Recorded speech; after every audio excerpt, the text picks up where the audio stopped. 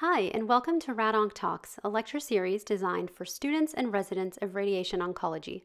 My name is Ria. I am currently a PGY5 resident at the University of Pittsburgh, and today we will be continuing in our prostate cancer series with a discussion on the management of prostate cancer in the post-operative setting, so post-prostatectomy.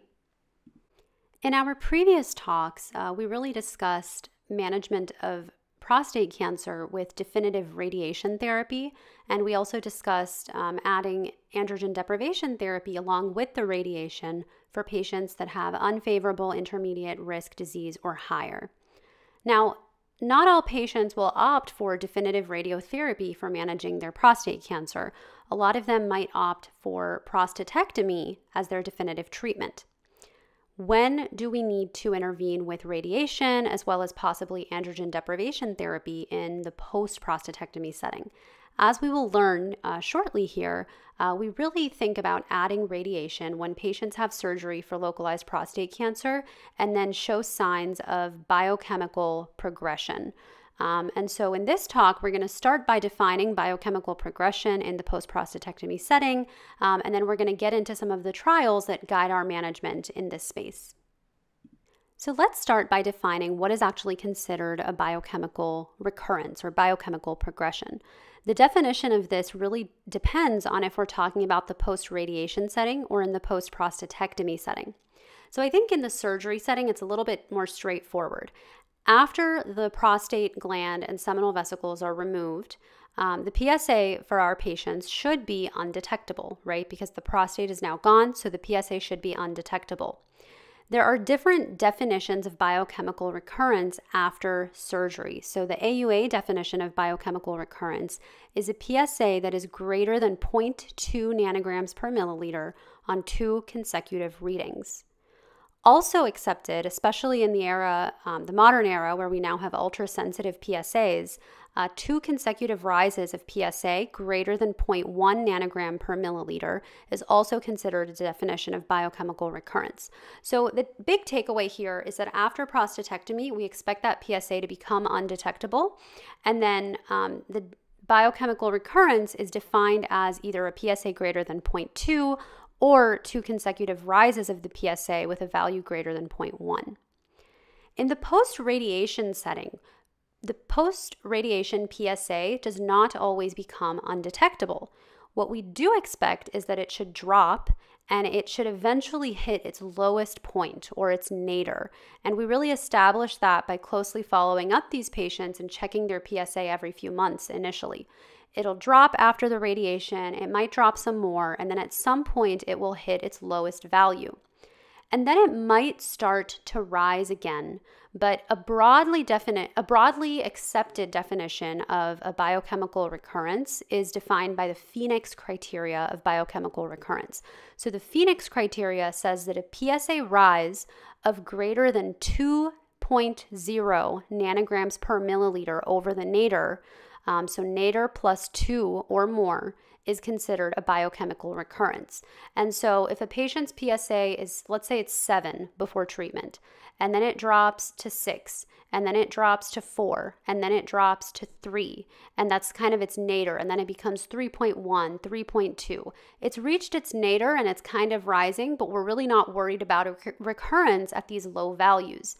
If the PSA jumps from that nadir of 3 to a value of 5, however, so 2 points above the nadir, that is when we consider it a biochemical recurrence after radiation. Now, of course, we can't just get caught up in the Phoenix definition and rely purely on that. We also really care about the PSA doubling time and the PSA velocity, all things that we initially talked about in our overview. But these are some of the most broadly accepted definitions of a biochemical recurrence after either prostatectomy or radiotherapy. And I think the big takeaway here is that after prostatectomy, we routinely expect that PSA should become undetectable. And if it remains detectable after surgery, that tells us that the disease was not completely eradicated. On the other hand, after radiation, even if it doesn't ever become undetectable, that doesn't mean that the radiation did not completely take care of the disease. So 2 different definitions depending on what therapy they got. So I think those definitions are important to understand, and it's important to realize that after surgery, we expect that patients' PSA will become undetectable. Now, historically, we had data that suggested that for patients who had surgery, who then had certain risk factors at the time of surgery, so things like positive margins or T3 disease, meaning they had either extracapsular extension or seminal vesicle invasion, these risk factors were obviously higher risk factors, and we should probably offer adjuvant radiotherapy to those patients. That was based on older studies, and they showed a benefit to the biochemical progression-free survival, just offering adjuvant radiation across the board for anyone with certain risk factors. In the modern era, what we have learned based on more updated trials is that we don't necessarily need to offer adjuvant radiation to all of these patients. What we can do is monitor their PSA after surgery, even if they have these risk factors. And if their PSA remains undetectable and they don't have a biochemical recurrence, then that tells us that we have eradicated their disease with surgery alone. However, if that PSA never becomes undetectable, or if the PSA becomes undetectable and then starts to rise again at some point later, then they're telling us that they still have disease that we need to address, and that is really when we intervene with radiation. So what we practice in the modern era, we actually call that a salvage radiation approach, but historically, we were offering adjuvant radiation to any patients with high-risk disease. So let's start by talking about those historical trials, and then we'll talk about the more modern trials that support salvage radiation. So here are some historical studies that probably are not super applicable for our practice in the modern era, but they are important to be aware of for a historical perspective as well as for board exams. So SWOG 8794, EORTC 22911, and then the ARROW 9602 study. So all of these studies took patients that were status post radical prostatectomy and either had a positive surgical margin or T3 and 0 disease. So either extracapsular extension or seminal vesicle invasion, which is the definition of pathologic T3 disease. Now, the SWOG study and the EORTC study really allowed for patients with any PSA value.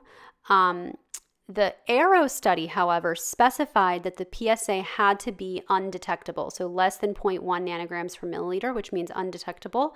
Only the ARROW study specified that patients truly had to have an undetectable PSA after having that surgery. The SWOG and the EORTC studies did not specify that, which means theoretically, if the PSA was detectable, it wasn't really, you were already doing salvage at that point. It wasn't really true adjuvant. But anyway, these were the three studies. They took patients with positive surgical margins or T3 disease, and then they randomized them to either observation or radiation around 60 gray and 30 fractions to the prostate fossa. And they were randomized to observation versus radiotherapy alone. And in the SWOG study, no ADT was allowed.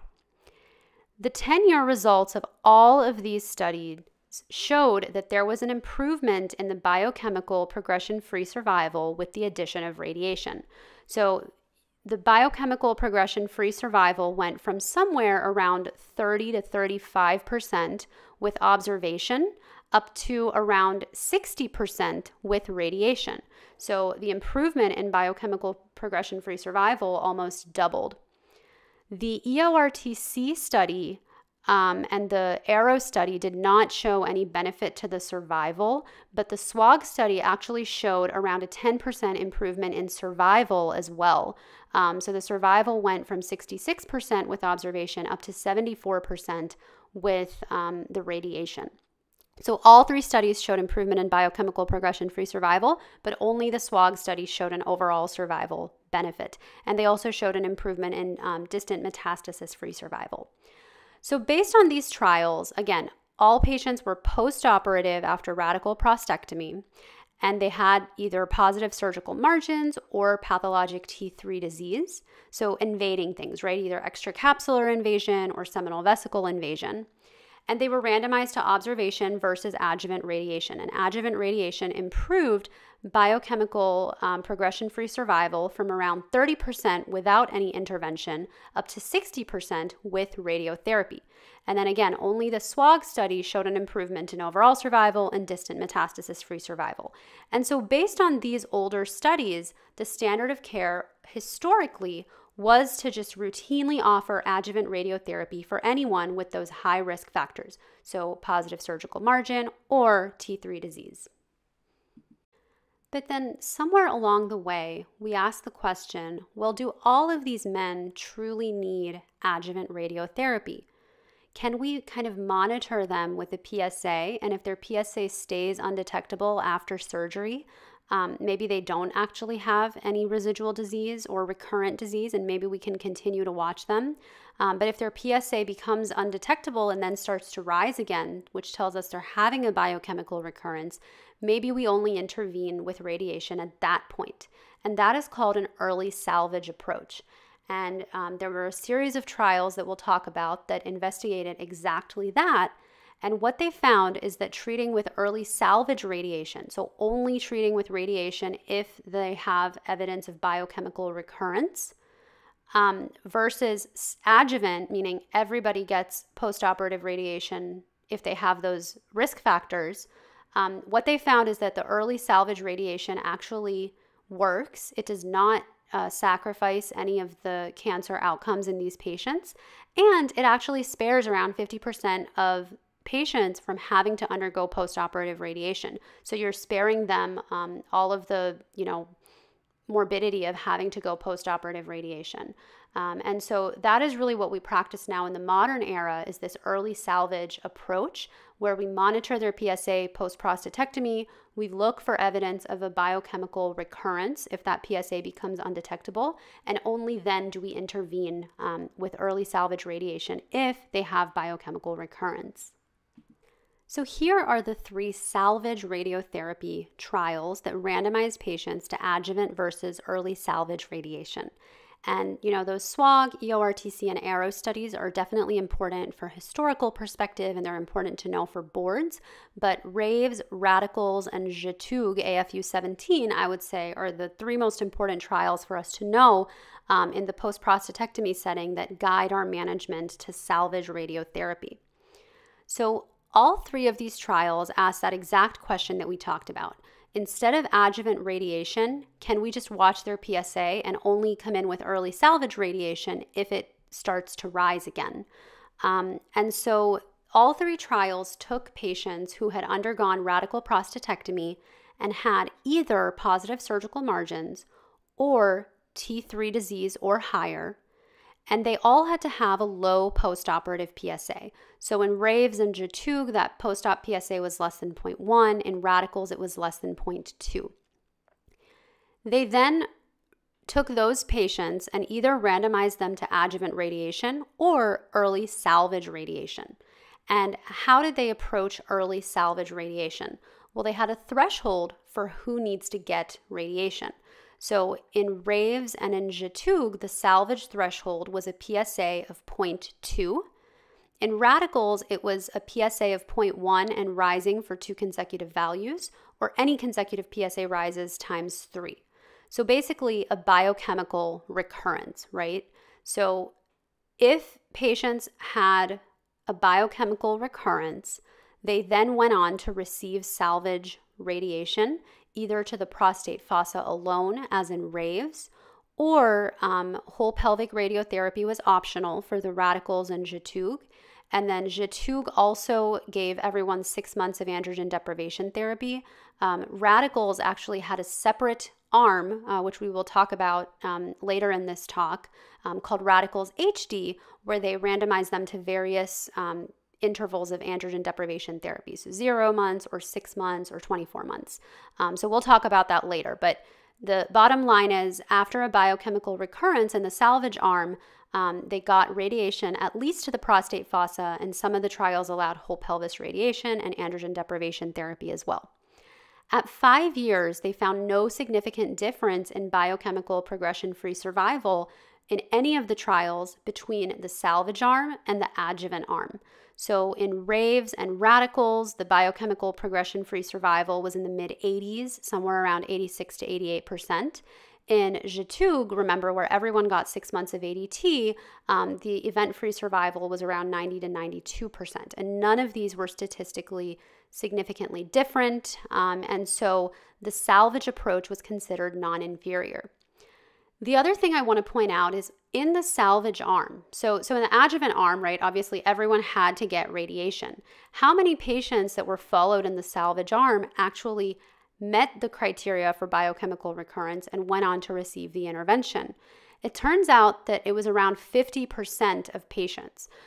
So in raves, it was 50%, in radicals, it was 32%, and in Jatug AFU, it was 54%. And so around 50% of the patients actually needed salvage radiation, and the rest of them were just continued to be observed because their PSA never actually became detectable again.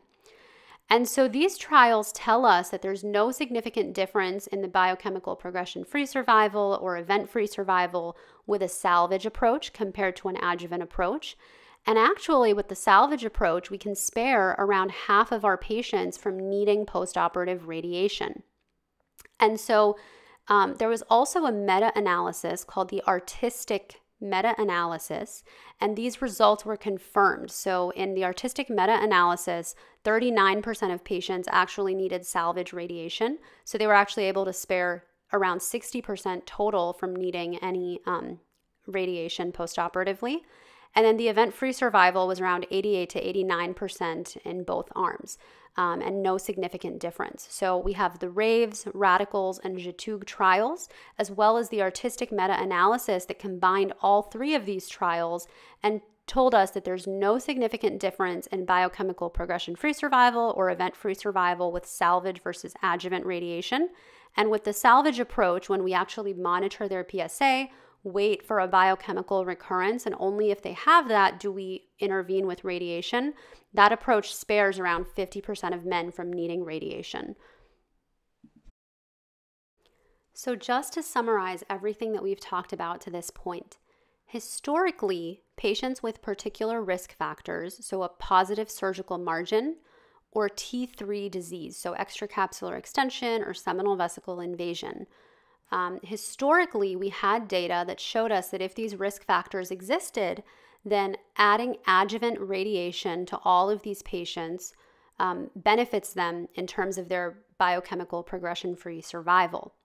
However, more modern studies, the raves, radical, and Jatug study, and then the artistic meta-analysis that combined results of all of those studies, showed us that if we actually just do early salvage radiation rather than across the board adjuvant for everyone, if we monitor their PSA and only intervene if they have biochemical recurrence, early salvage radiation actually has an equivalent biochemical progression-free survival. And with that approach, we can spare around half of our patients from needing any adjuvant radiotherapy. And so that is really what we practice in the modern era after post-prostatectomy. So even if they have a positive margin, even if they have T3 disease, so those high risk factors, all these patients, we're going to follow them long-term with PSA values. And if their PSA remains undetectable, then well and good. They don't have any evidence of disease.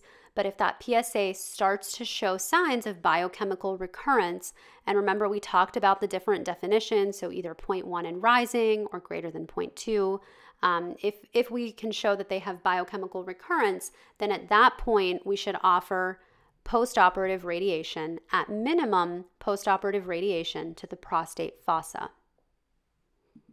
Now, keep in mind that all of these trials that we talked about, raves, radicals, and Jatug, they first, before these patients were enrolled into the study, they verified that their PSA was undetectable prior to enrolling, right? So raves and Jatug made sure it was less than 0.1. The radicals trial made sure that it was less than 0.2.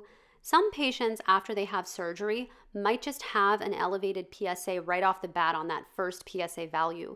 Typically in that scenario, what we would do is just recheck the PSA in a very short interval and make sure that it remains high. And if it does, then that tells us that we have not completely eradicated their disease. And so in that case, we're giving them radiation, and it's really it's not even salvage after a biochemical recurrence. They really just require adjuvant radiation because their PSA never became undetectable. So now hopefully we have a good understanding of who should we think about radiation to the prostate fossa after surgery, if they have either their PSA never becomes undetectable after surgery or if they have a biochemical recurrence.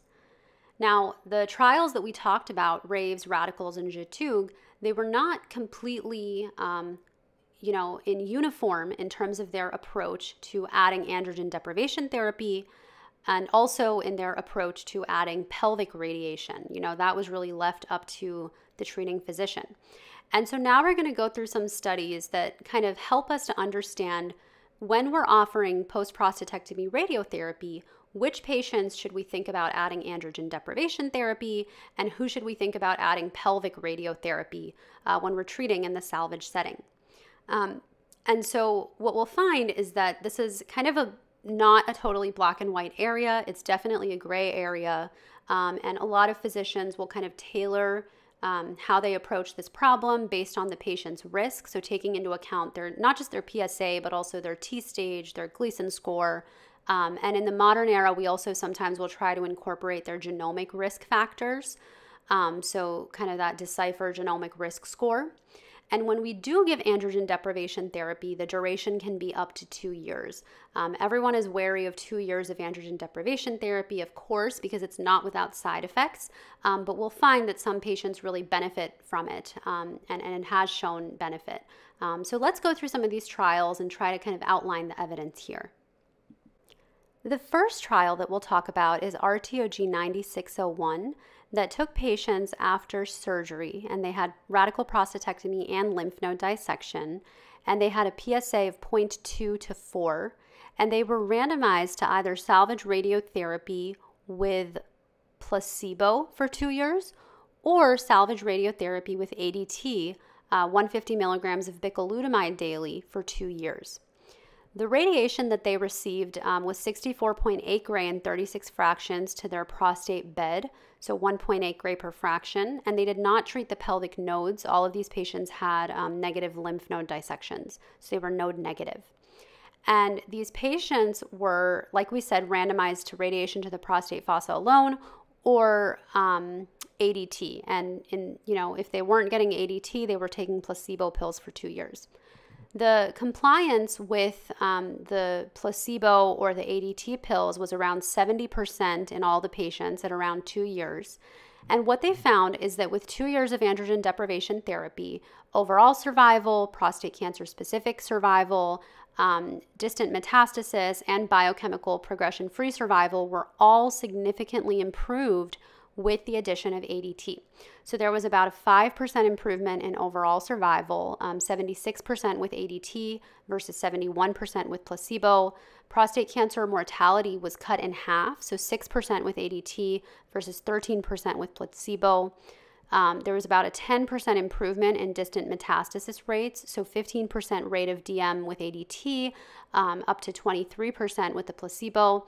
And then the second biochemical failure rates were also significantly lower, 40% with ADT, up to 68% with placebo.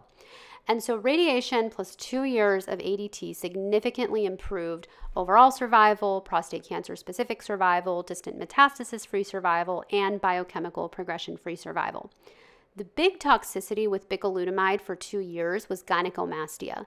There's also, cardiac toxicity and hepatotoxicity and things like that. But the big toxicity with taking bicalutamide every day, 70% of those patients had gynecomastia versus only 11% in the placebo arm. And so, we typically don't prescribe bicalutamide alone. If we're doing long-term androgen deprivation therapy, we'll often opt for an LHRH agonist like leuprolide or goserelin. And bicalutamide we often just use as a bridging therapy to that LHRH agonist. But bottom line, RTOG 9601, 2 years of ADT in the salvage radiation setting significantly improved many outcomes, including overall survival. And so this was the outcome of 9601. There was a secondary analysis of RTOG 9601 that was published, and the big takeaway from this secondary analysis is that the overall survival benefit for 2 years of androgen deprivation therapy was really seen in patients that had a PSA that was greater than 0.6. So 0.6 is a very important number to remember for 9601, and that's sort of the cutoff. For patients that had a PSA of 0.6 or less, they not only saw that there was no significant survival benefit, but they also saw that there was increased other cause mortality, higher risk of grade 3 to 5 cardiac events.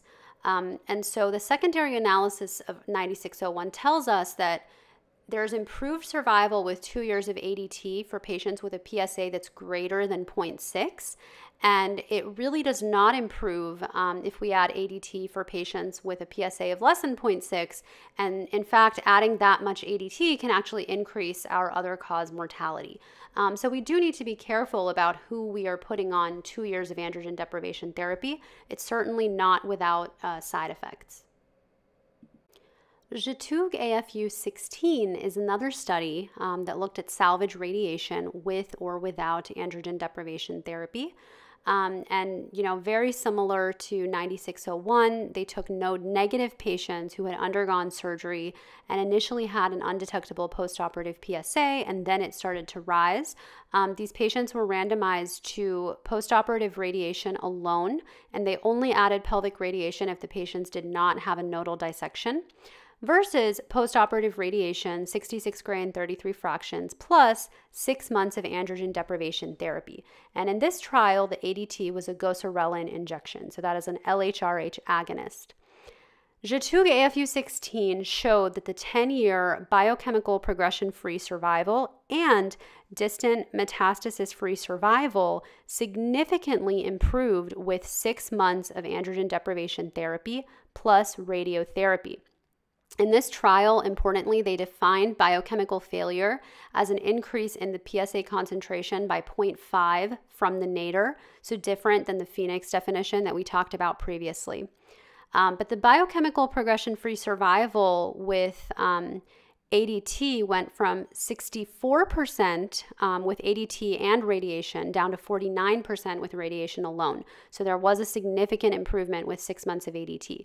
The distant metastasis-free survival also improved by around 6%, so 75% with ADT versus 69% without, and there was no change in survival. They did a post hoc subgroup analysis for the benefit of biochemical progression-free survival based on risk, and they found that it improved in both the low risk and the high risk subgroup. And on their initial publication, they actually suggested that there was a greater magnitude of benefit to the addition of androgen deprivation in patients with a PSA greater than 0.5. And they found no significant differences in toxicity or quality of life between groups. So based on JTUG AFU 16, the trial suggested that salvage radiation with short-term androgen deprivation, so 6 months, also improves biochemical progression-free survival compared to salvage alone. Now, the Radicals trial, remember we talked about Radicals RT, which was one of the salvage radiation trials. They also had another randomization, and the patients that were included in the randomization for hormone therapy were included in Radicals HD. And just this year, they published 2 different analyses from Radicals HD. There was a 0 months versus 6 months, and then there was a 6 months versus 24 months.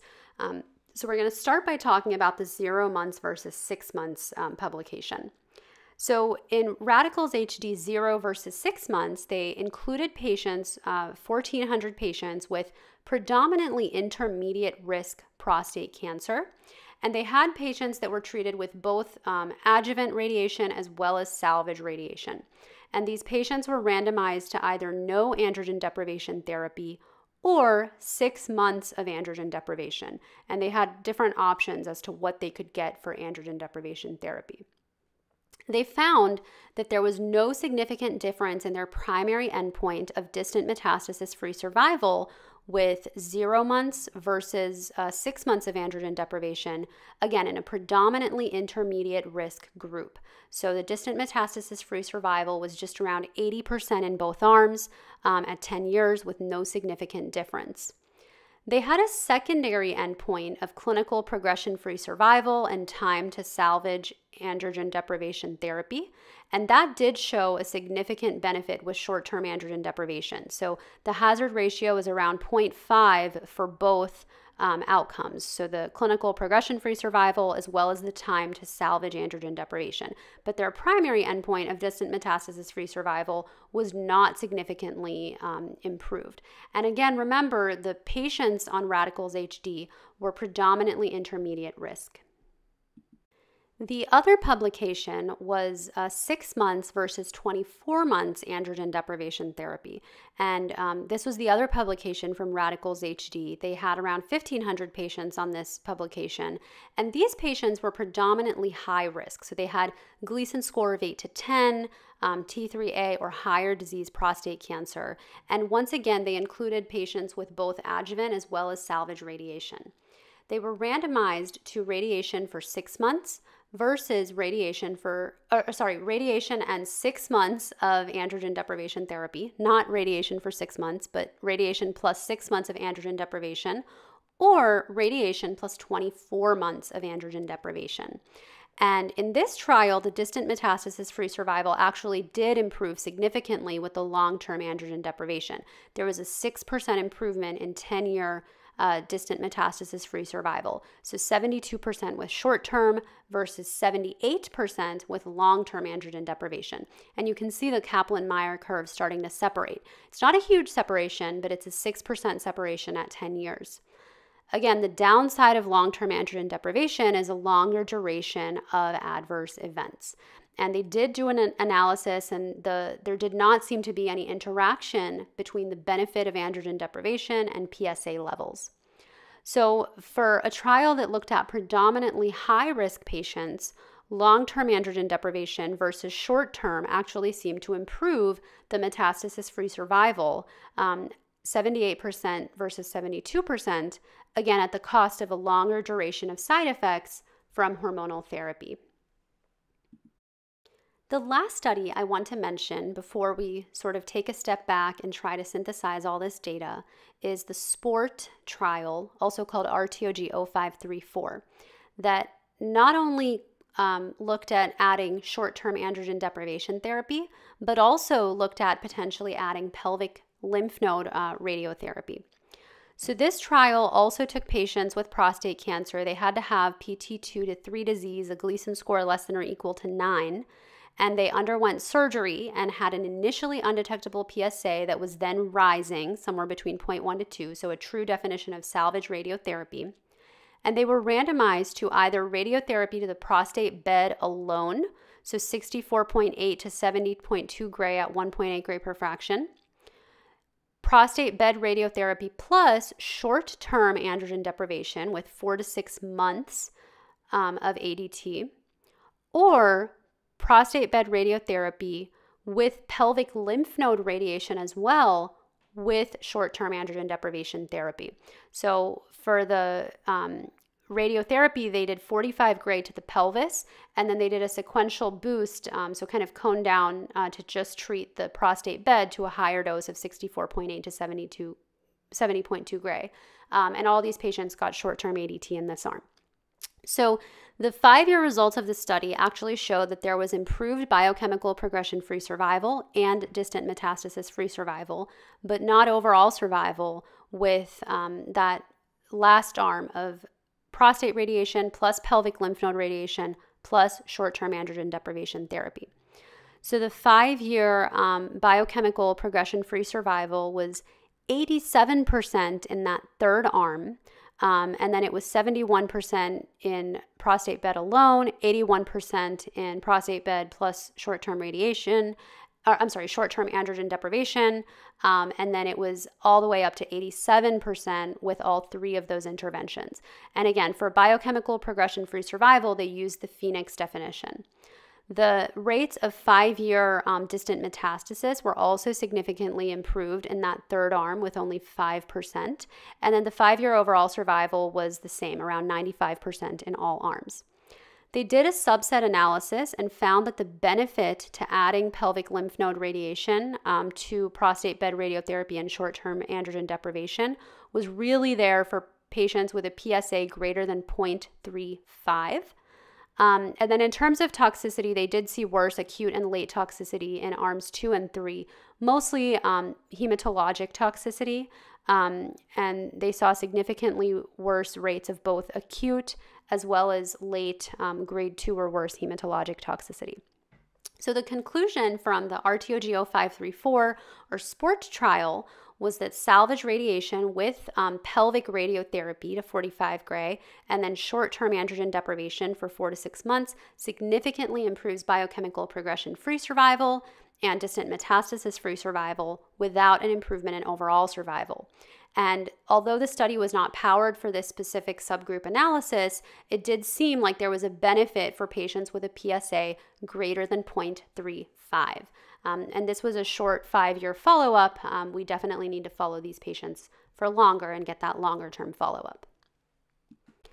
So at this point, my head is certainly spinning, and yours might be too, because how do we make heads or tails of this data, right?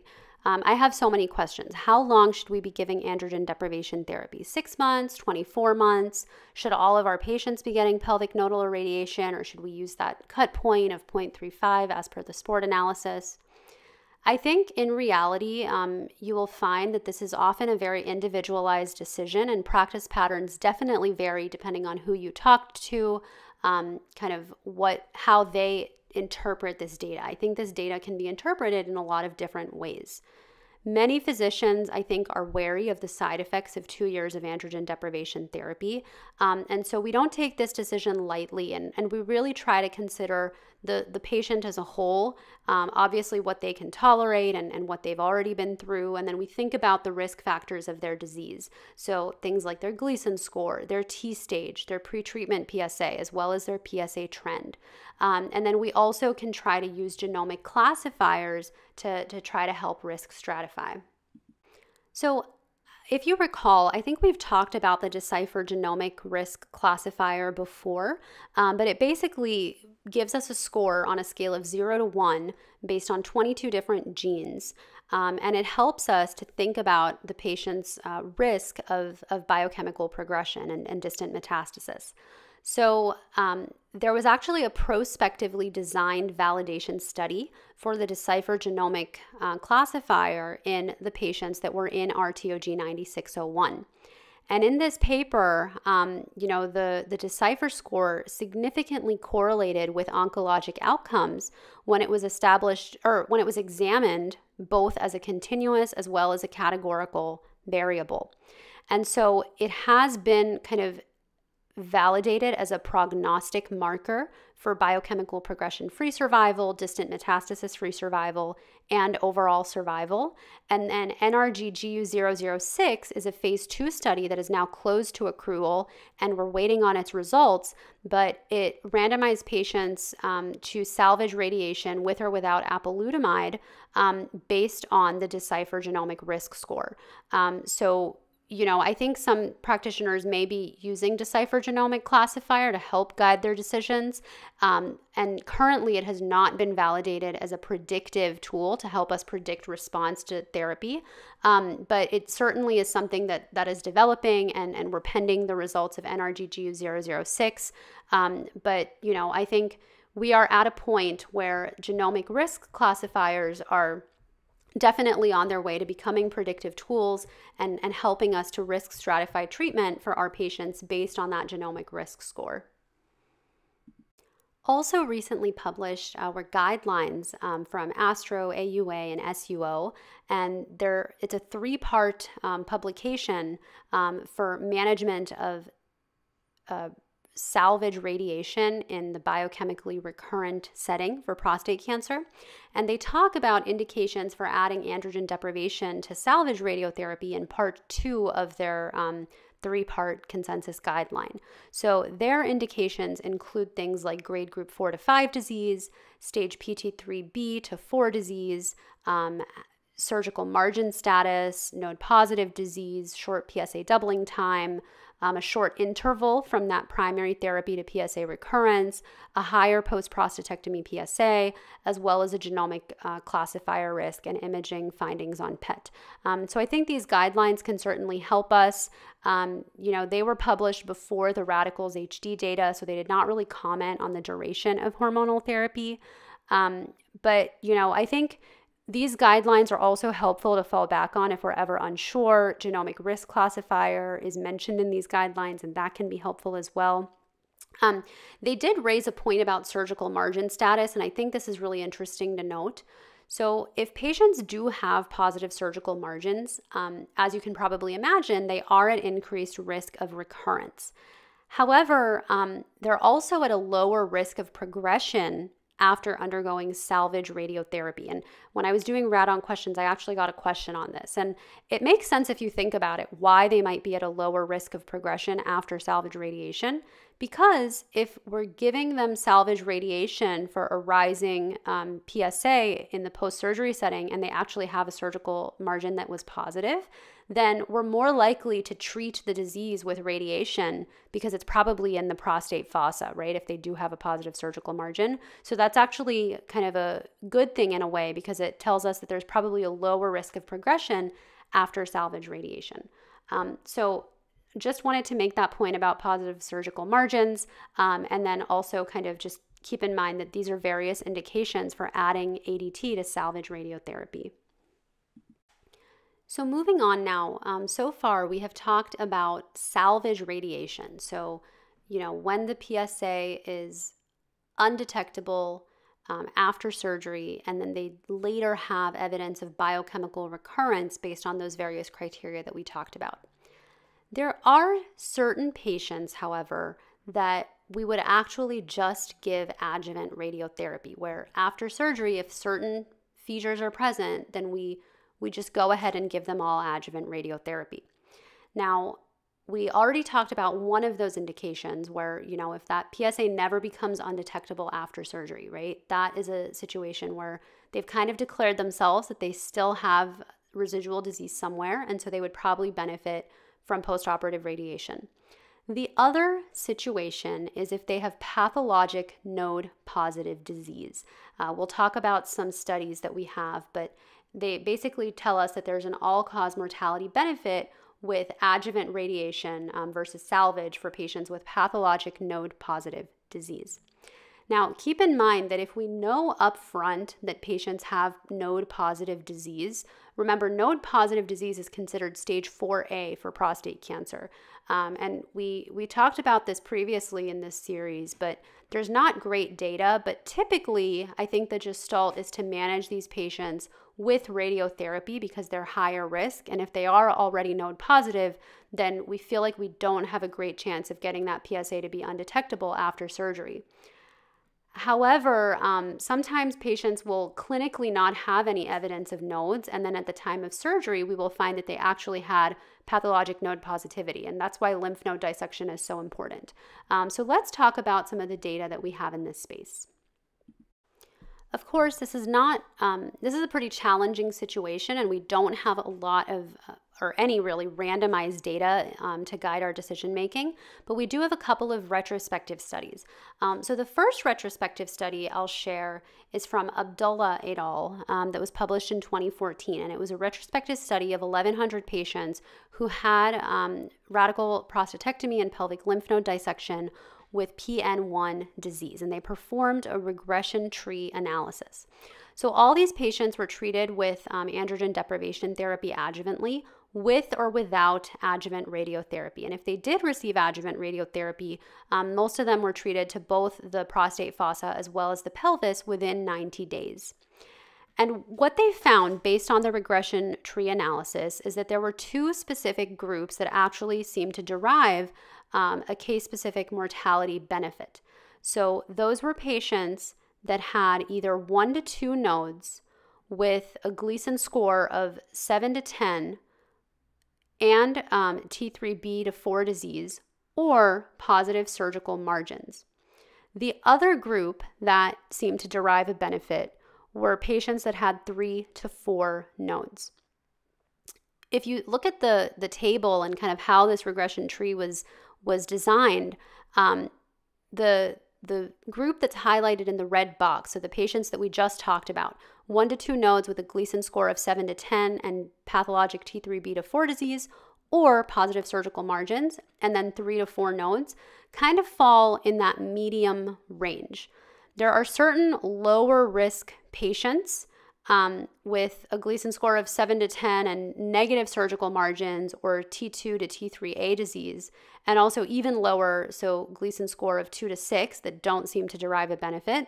And then there's also higher risk patients with greater than 4 positive nodes that don't seem to derive any benefit. So really here, there's kind of seems to be a medium range where intervening with postoperative radiation does seem to help.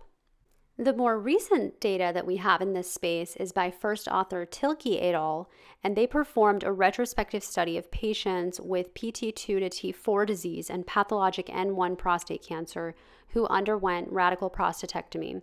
And then they looked at patients that were treated with no radiation versus salvage radiation versus adjuvant radiation.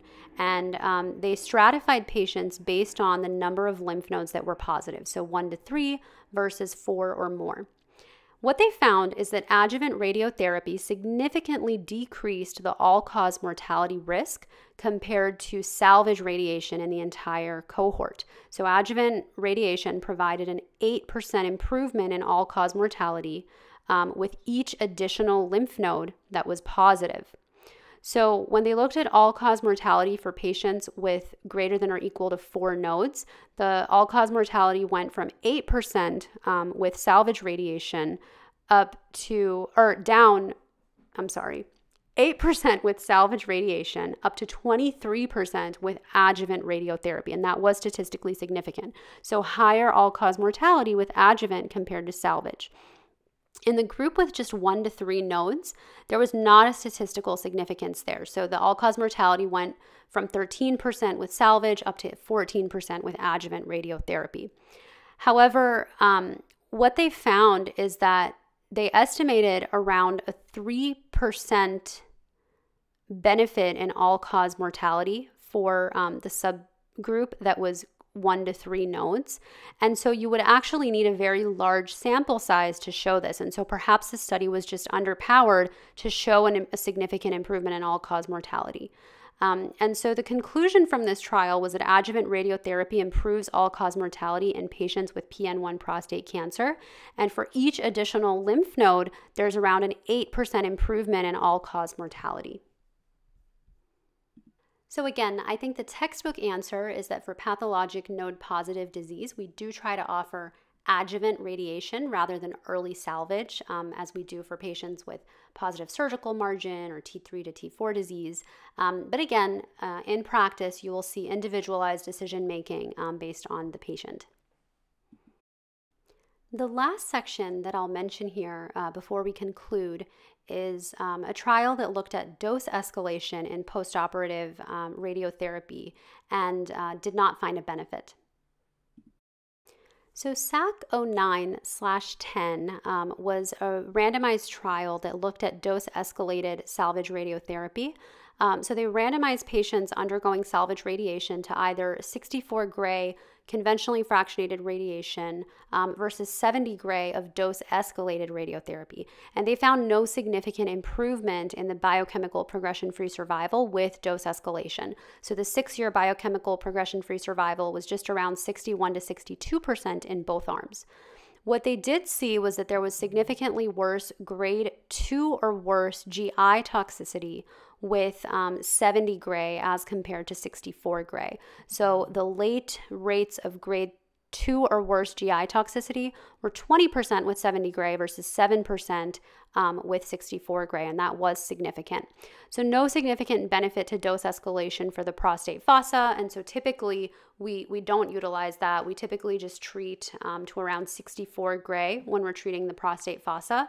The only time that I've seen actual kind of dose escalation is if we get a PSMA PET scan in that postoperative setting and there's gross residual disease. If you're boosting gross residual disease, then I think people would typically take that to a higher dose. But if you're not boosting any gross residual disease, then we're not routinely dose escalating for the prostate fossa.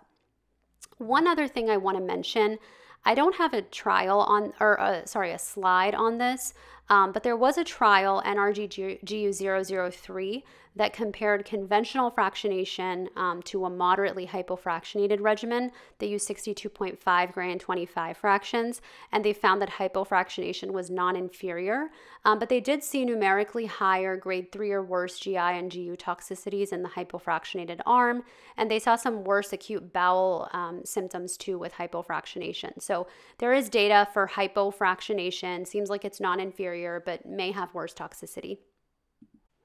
So big takeaways from the last couple of sections that we just talked about. We first looked at some retrospective data for adjuvant radiation for pathologic node-positive disease, and we saw that there's probably a mortality benefit to adjuvant radiation for pathologic node-positive disease.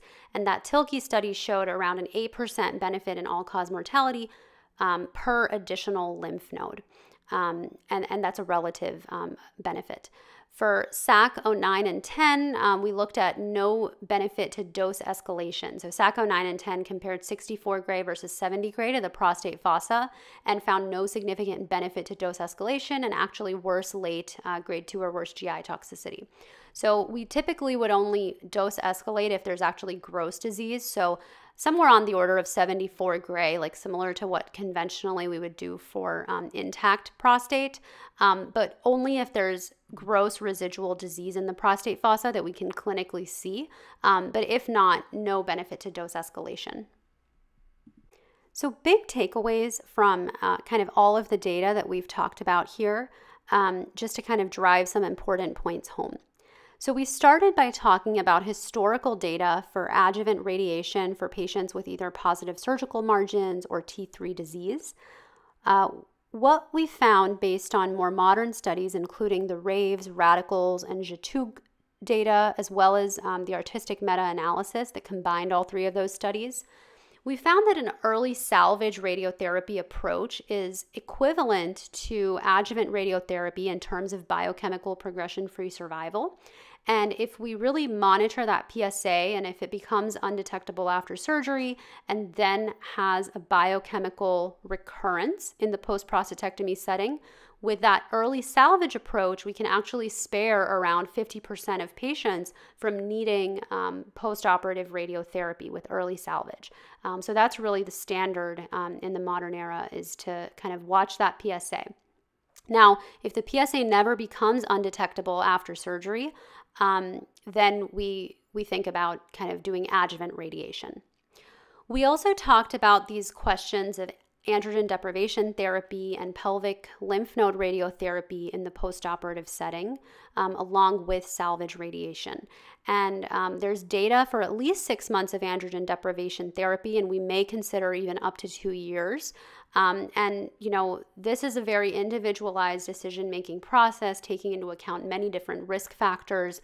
As we showed in some of the studies, RTOG 9601 showed a benefit for a PSA greater than 0.6 for long-term androgen deprivation. And so we kind of use those risk factors, the clinical risk factors, as well as Decipher genomic classifier to kind of help guide those treatment decisions. We also talked about patients with pathologic node-positive disease, and that can be another indication for adjuvant rather than salvage radiotherapy. And then finally, we talked about no benefit to dose escalation in the post-prostatectomy setting, and 64 gray conventionally fractionated is probably sufficient. The only exception to this would be if you have gross residual or recurrent disease that you can clinically see on a scan, then you would consider boosting that to kind of definitive doses. That brings us to an end here. Hopefully this was helpful in kind of consolidating a discussion on management of prostate cancer in the post-prostatectomy setting.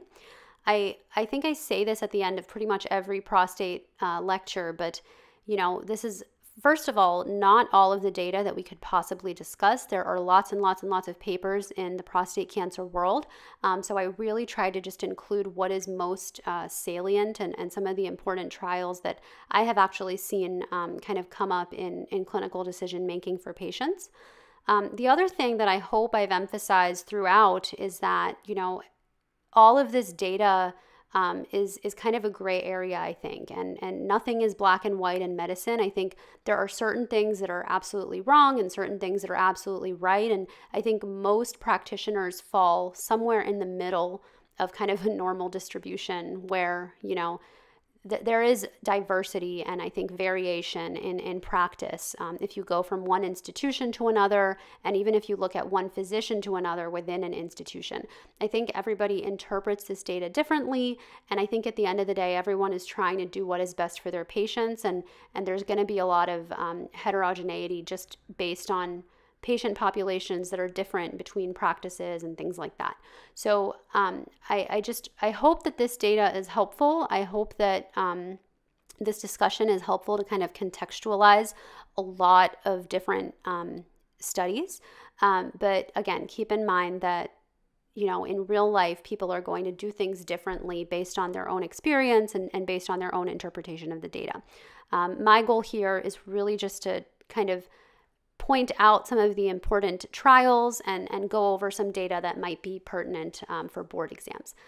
So sorry for that long little spiel at the end, but I hope this was helpful, and thank you so much for your time.